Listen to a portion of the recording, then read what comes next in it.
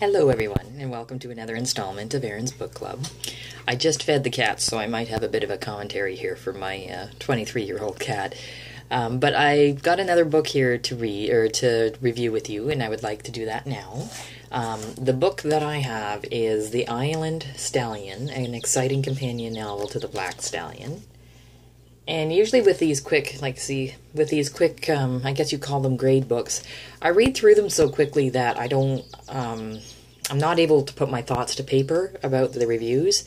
But this one's a little bit different. This one kind of has, it's written for the same audience as, say, the Thoroughbred series, but it's written in a more mature way. Like the readers that were reading this were more of a mature mindset. And I love that idea. I mean, this is a much older book than the Thoroughbred books. I don't remember when the copyright was. Let me just double check here. Copyright renewed at 1976. The first copyright was 1948. So quite an old story, but written almost with a more intelligent audience reading. So that was kind of fascinating. Also, before I go any further, this will probably be a spoiler review. So if you haven't read The Island Stallion, make sure you read that and then come back, because I don't want to ruin the story for you guys. So anyway, I do have a few notes here. As I was saying, it's a much more mature writing compared to, say, the Thoroughbred series, but kind of the same audience that it's geared to, which I found fascinating because it really points out to the fact that us as a human race have almost been kind of dumbed down. You're not expected to pay for your own decisions anymore. It's nobody's fault for anything anymore, and the writing reflects that here. It's a softer writing now. It's a gentler writing now. Even when disaster happens, it's written differently now.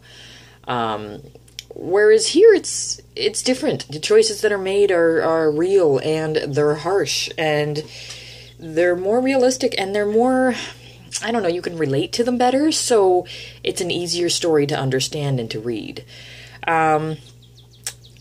Also, I wanted to bring out here that the main character is accepting and acknowledging of his fear. There is a few times where something happens where he is fearful, like they walk into a room of skeletons and it terrifies them so much that they take off. And instead of writing that the main character felt shame for running from that kind of scene, the main character instead said, yeah, I did run because you know what, that was scary, and I have a right to feel fearful about that. And it was a confidence there without being, without being big-headed, without being arrogant.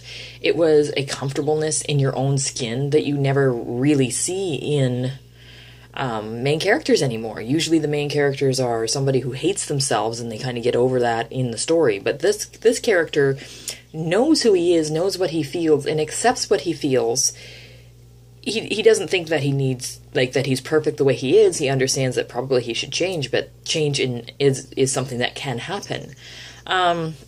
Just a really well-written character. The fact that he's confident in his emotions was something I enjoyed. The one down and distracting thing was they constantly called each other by their own, by their first names. So whenever they were talking, they mentioned their first names. And I don't know if that was a thing at the time. If I was talking to my friend, I would say whatever I wanted to say and then mention that person's first name, and that person would write or talk back and mention that person's, my name. So that was really distracting. But, I mean, it didn't detract from the story, it just distracted from the story. I also want to say that the ending of the book, and again, this is not a spoiler-free review. You will be spoiled if you continue to listen to me right now.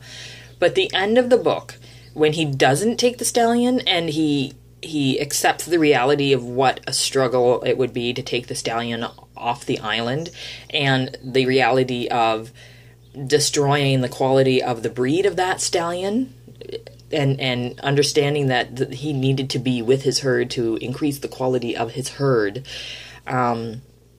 Really well done, really realistic, really understandable, really sucked because I wanted him to take the Stallion back and have a life with the Stallion at home.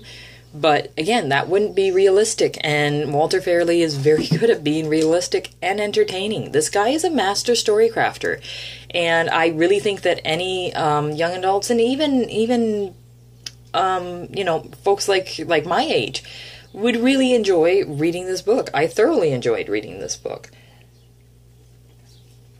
There, see, now I'm going to wake up a bit. I needed my coffee. But anyway, I'm reading the next installment in this book after The Iron Stallion, which is, well, no, the next one after that was The Black Stallion and Satan. I've read that already. So the next one after that is The Black Stallion's Blood Bay Colt, and I'm just starting that book, and I will let you know when I have that book read.